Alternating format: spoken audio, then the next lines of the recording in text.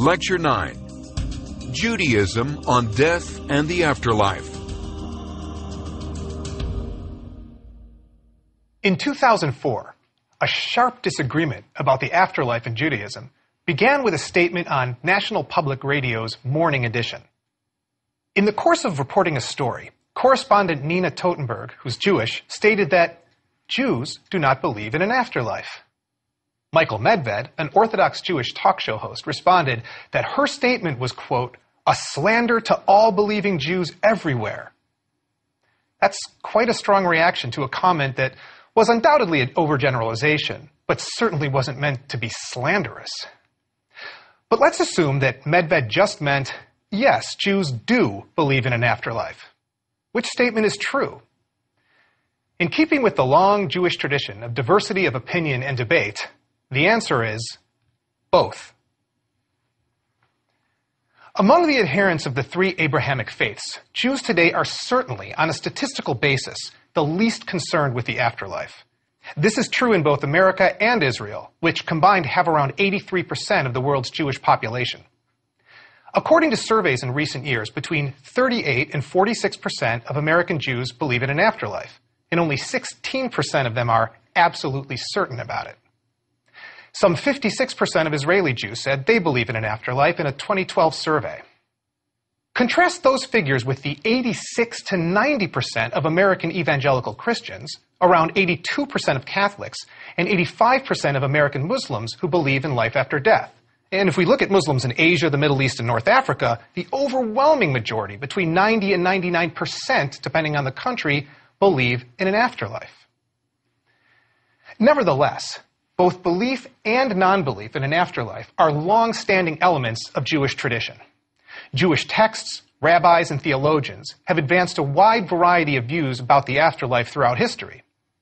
Belief in an afterlife declined among Jews in the post-Enlightenment modern world, and in 1970s America, only 19% of American Jews were found to believe in it. So today's figures of 38 to 46% then represent an interesting resurgence in American Jewish belief in an afterlife. So let's take a closer look at Jewish views on death and what may follow it, how they developed over time, and how they shape Jewish practices relating to death today. Underlying the disagreement over the afterlife in Judaism is the fact that Judaism is a religion with no single central authority. The three main forms of Judaism contain many divergent views within themselves.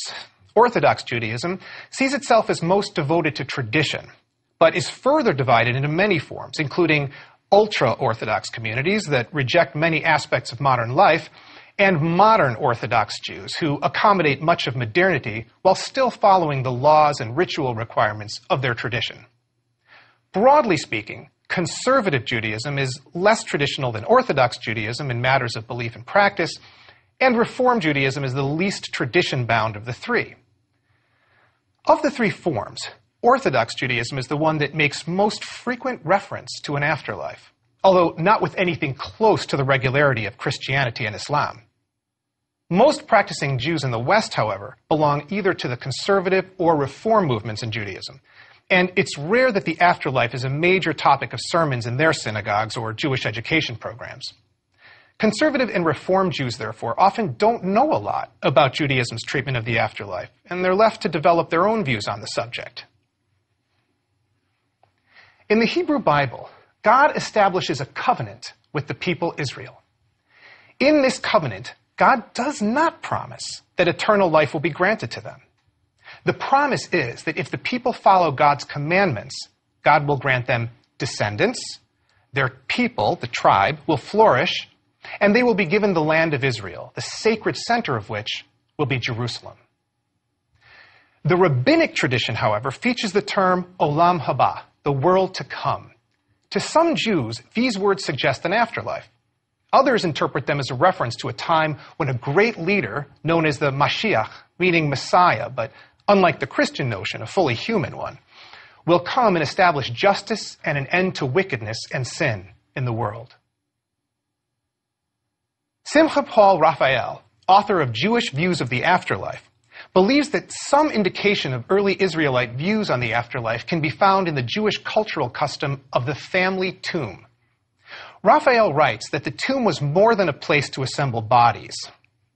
Burial in the family grave, Raphael writes, served to reconnect the departed one with a society of previously dead ancestors. Death itself was not seen as the cessation of existence, but a passage to another realm where departed family spirits cohabited.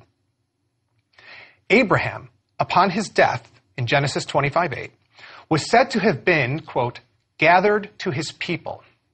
Moses' death was described in the same way.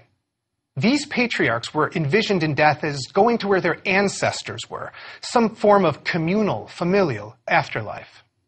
Some scholars speculate that as family grew into tribe, the family tomb concept became a general underworld.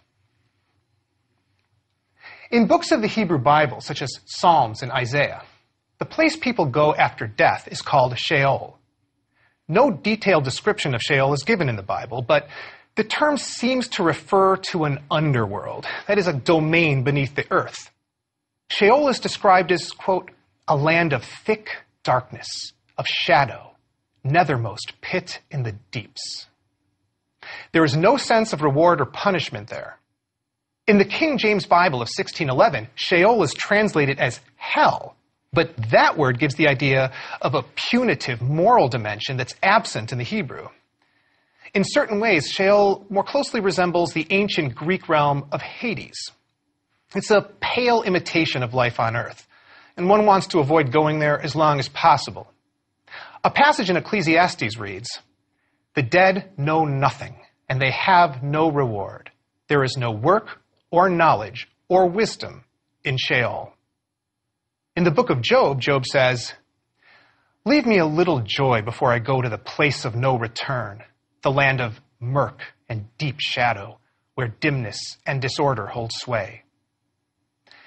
James Carse, professor emeritus of history and literature of religion at New York University, writes of Sheol, "Rather than exciting the imagination, it seems to confound it, binding one's reflections about death to thoughts of vanishing into the dust." So for the ancient Israelites, death was not a complete annihilation of life, nor did it bring reward or punishment for one's deeds. In a sense, it was the diminishment of life. Author Johannes Peterson writes that from the Israelites' perspective, quote, "life is something which one possesses in a higher or lower degree." One of the most lamentable parts of existence in Sheol is that those who dwell there forget. And one thing that is forgotten is the connection with God. According to the book of Genesis, humans are made of earth or dust, and God blows his breath into us to animate what otherwise is not alive. So once the breath is gone, the spiritual dimension of a person is also gone. In Psalm 6, a plea goes out to God. "In death, there is no remembrance of you. Who can sing your praises in Sheol?" Still, in the Hebrew Bible, it is clear that something persists after death, at least for some people. And some people have the ability to communicate with the dead. Jewish law forbids the use of mediums, but in the book of Samuel, Saul, the king, seeks out the so-called Witch of Endor, who is a medium, to call the deceased prophet Samuel from Sheol so that Saul can ask him for advice, indicating that Samuel is still accessible in some form and still possessed of useful knowledge. Another place in the Hebrew Bible that comes to be associated with the afterlife is Gehinnom. Originally, this was a place outside of Jerusalem in which non-Jews worshipped other gods and performed child sacrifice, which led Jews to consider the area cursed. Some have speculated that fires were kept burning there to consume corpses and garbage. It was seen as an impure place, filled with death and acts that were in opposition to God's will. Between the 1st and 7th century CE, the period when rabbinic teachings were being compiled into the Jewish text known as the Talmud, Gehinnom, or Gehenna in Greek, was conceived as an otherworldly place where the wicked were punished.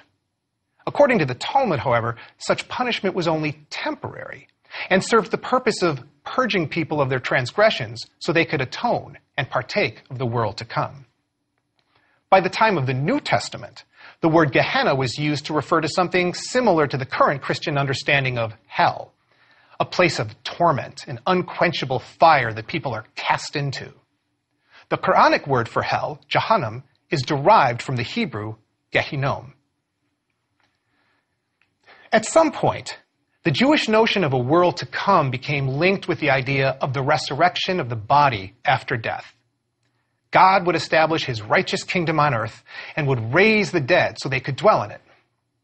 Resurrection had clearly entered Jewish scripture and liturgy by the 2nd century BCE. In the book of Ezekiel, God said, "I am now going to open your graves. I mean to raise you from your graves, my people. And I shall put my spirit, my ruach, in you, and you will live, and I shall resettle you on your own soil."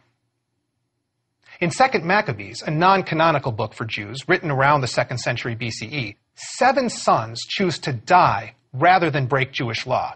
Each brother, before he dies, affirms his belief in God, and many explicitly mention resurrection. For example, the second brother says to the king, "Thou indeed, O most wicked man, destroy us out of this present life. But the King of the world will raise us up, who die for his laws, in the resurrection of eternal life." In the book of Daniel, thought to date to the 2nd century BCE, a verse reads, "Many of those who sleep in the dust of the earth shall awake, some to everlasting life, and some to shame and everlasting contempt." Interestingly, the reward of resurrection for the righteous was seen as more national than individual. Raphael writes, "Resurrection promised a revival of the Jewish people as a community. It was insufficient that individuals would receive their reward alone, particularly in the context of a religion that saw its relationship with God as communal and therefore demanded national reward." Why might the belief in resurrection have become more widespread in the 2nd century BCE? This was a period in which Jews were suffering under the yoke of occupation by the Hellenistic Seleucid Empire and the enforced practice of its polytheistic religion. Under such circumstances, the notion of a world to come may have provided solace. Robert Goldenberg, professor of history and Judaic studies at Stony Brook University in New York, writes, "Because of suffering inflicted upon the Jewish people, they were forced to change their beliefs. Those who kept to the old traditions were being tortured, while those who converted to Greek ways were rewarded. And this caused a shift, as divine reward could not be given to both peoples. Thus it was said that those who remained loyal to the Torah would rise one day to enjoy eternal life." Disagreements arose, however, over resurrection's validity. In the latter part of the Second Temple period that ended in 70 CE, there was a debate between Pharisees, who believed in resurrection, and Sadducees, who argued that the soul perishes along with the body and that there is no afterlife. The Jewish scholar Josephus wrote, "As for the persistence of the soul after death, penalties in the underworld, and rewards, the Sadducees will have none of them." Elsewhere he wrote, "The Sadducees hold that the soul perishes along with the body." In spite of its detractors, the concept of resurrection survived, and its promise took on clear importance in Judaism. The Mishnah, a portion of the Talmud that was compiled around 200 CE, states that the one who says that the resurrection of the dead is a teaching that does not derive from the Torah does not have a share in the world to come. So significant was the idea that it was woven into the Amidah, the central Jewish prayer recited by observant Jews 3 times a day. In its traditional form, the prayer proclaims God's power to revive the dead. And the belief endured. In the 12th century, the revered Jewish philosopher Moshe ben Maimon, known as Maimonides, wrote that the resurrection of the dead is a basic principle of the Torah of Moses. It's important to note that the ancient Jewish understanding of resurrection differed from the belief held by people of different faiths today in disembodied souls rising to heaven. As we've seen, ancient Jews saw the individual as an integral whole, made up of an earthly body and an animating spirit or soul. They envisioned the body and soul as being resurrected together. The soul might be temporarily separated from the body. Some Jews believed the souls of the righteous wait in Gan Eden, the Garden of Eden or Paradise, for the resurrection, while souls that needed cleansing of sin await in Gehinnom.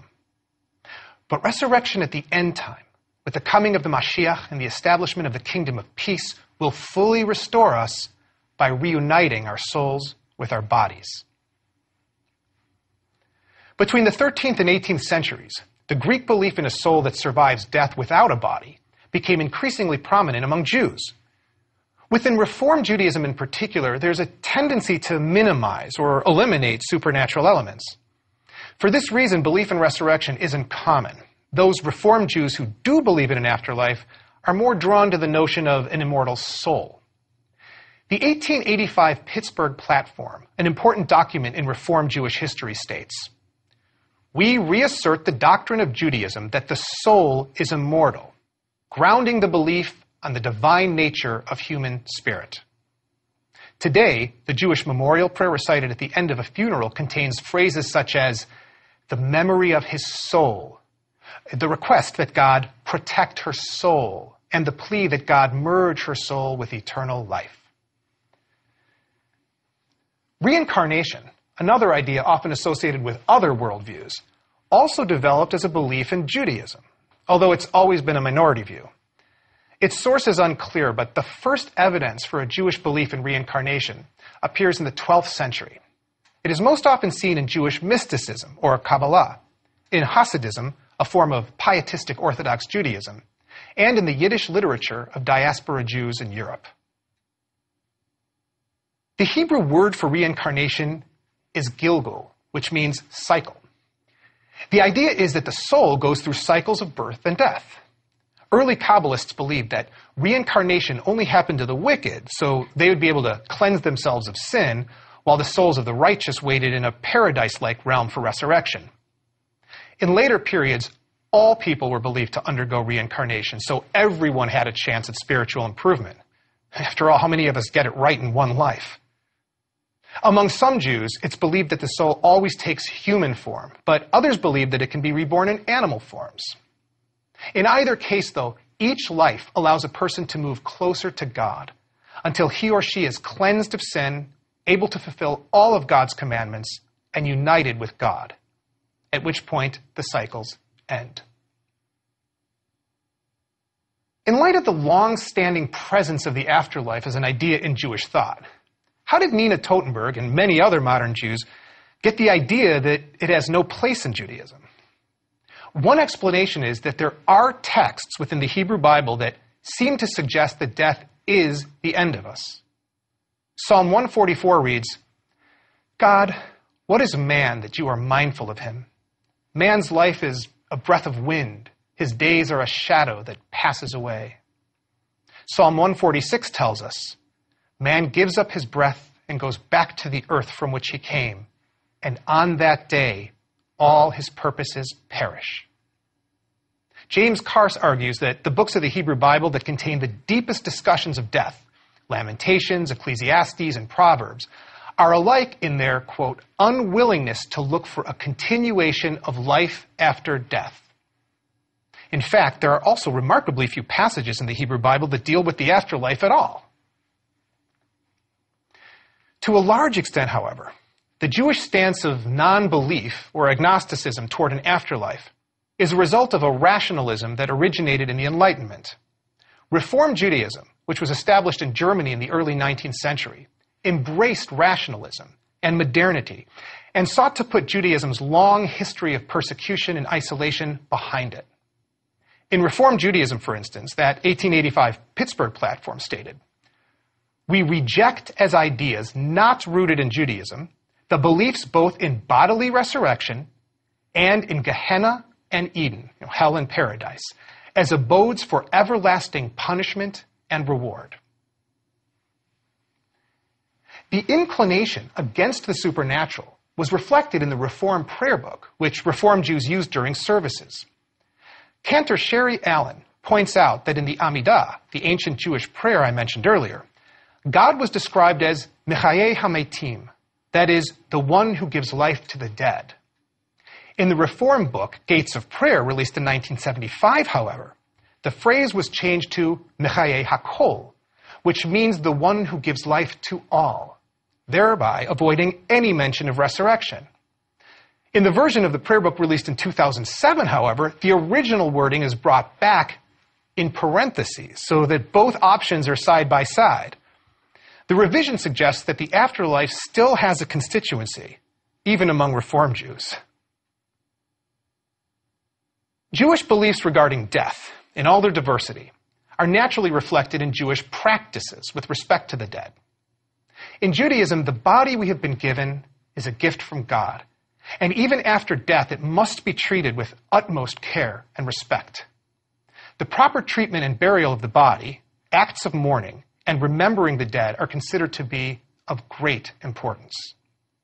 Even for those who believe in the afterlife, the death of a loved one is experienced and treated as a painful loss.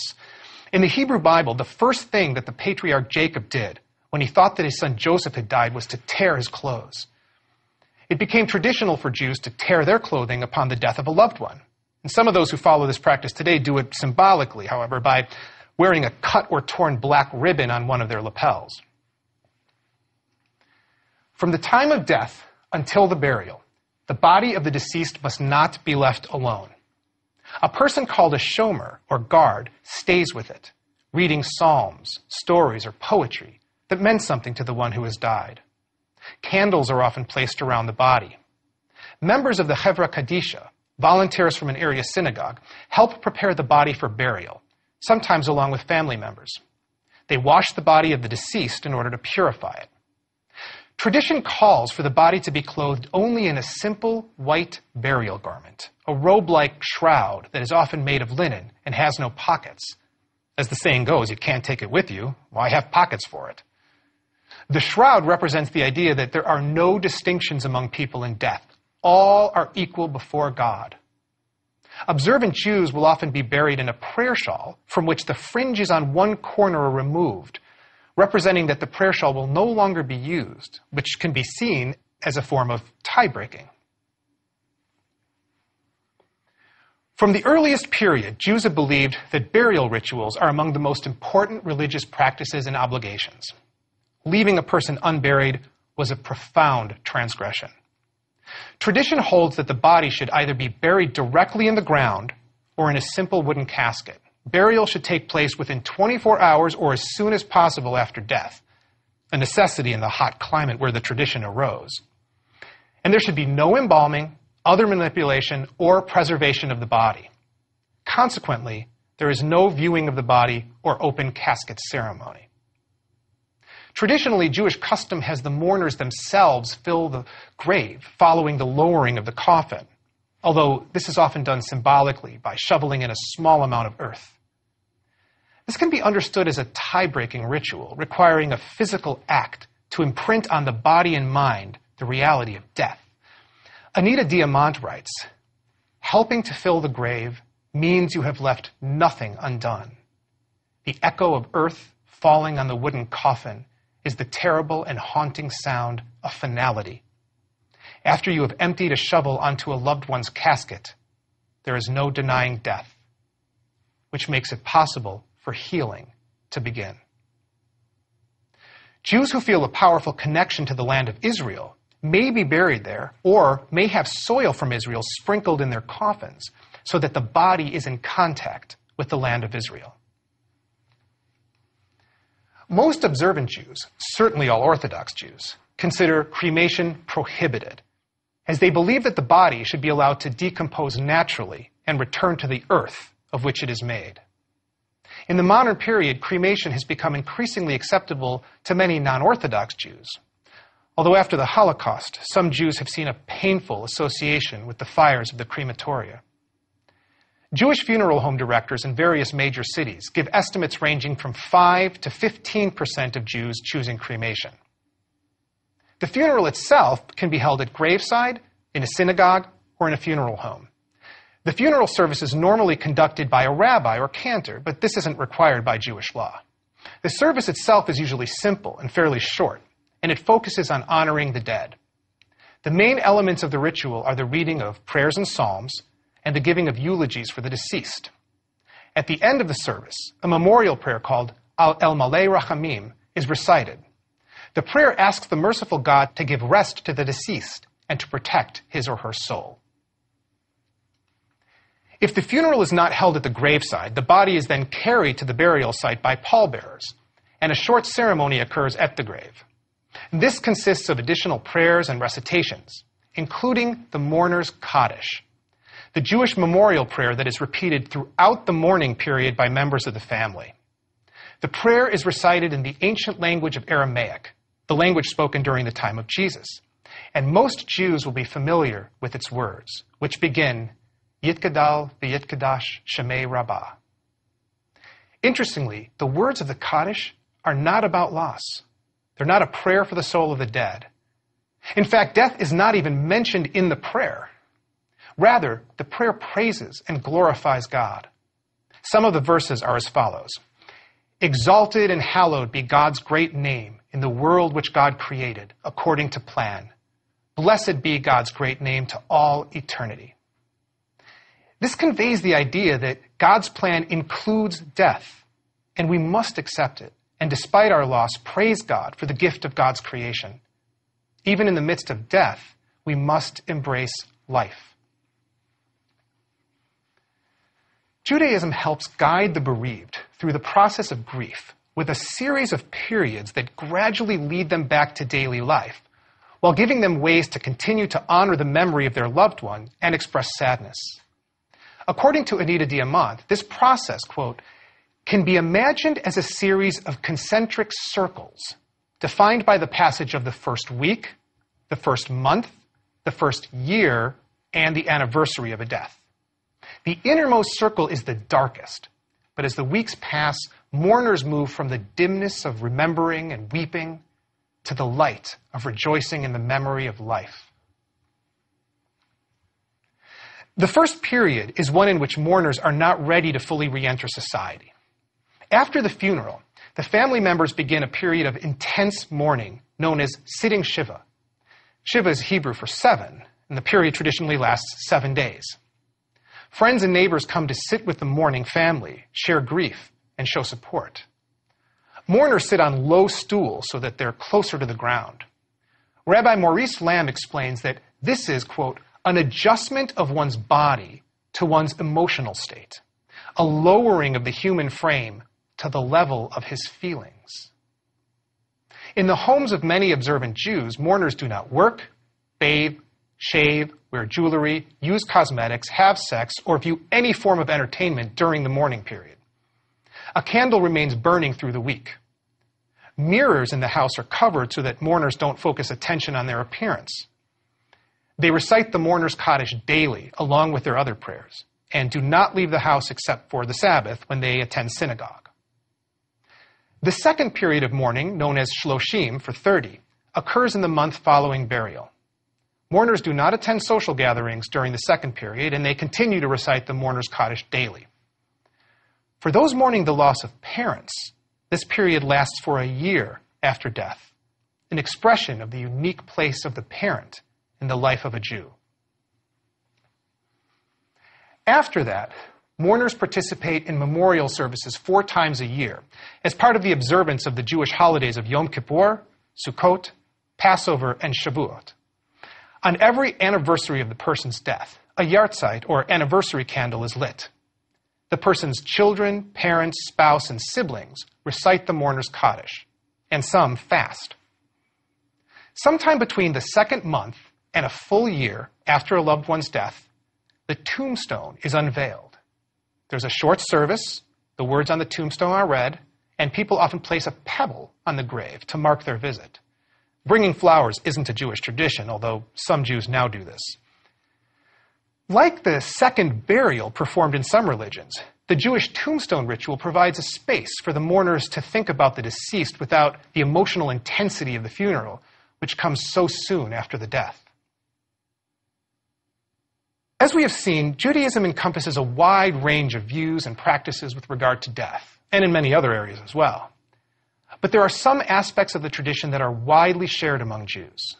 One is a devotion to one's family, to one's Jewish community, and to the Jewish people. And this extends to the ancestors of the past, especially towering figures such as Abraham and Moses, and to one's descendants. Both in life and in death, Jews are connected deeply with all other Jews. Whatever happens after death, Jews know that they will be remembered by their families and communities. Leon Kass writes, unlike the death-defying Egyptians, those ancient precursors of the quest for bodily immortality, the children of Israel do not mummify or embalm their dead. We bury our ancestors, but keep them alive in memory. And accepting our mortality, we look forward to the next generation. Indeed, the mitzvah to be fruitful and multiply, when rightly understood, celebrates not the life we have and selfishly would cling to, but the life that replaces us. In this sense, all Jews who feel linked to the Jewish people have an afterlife.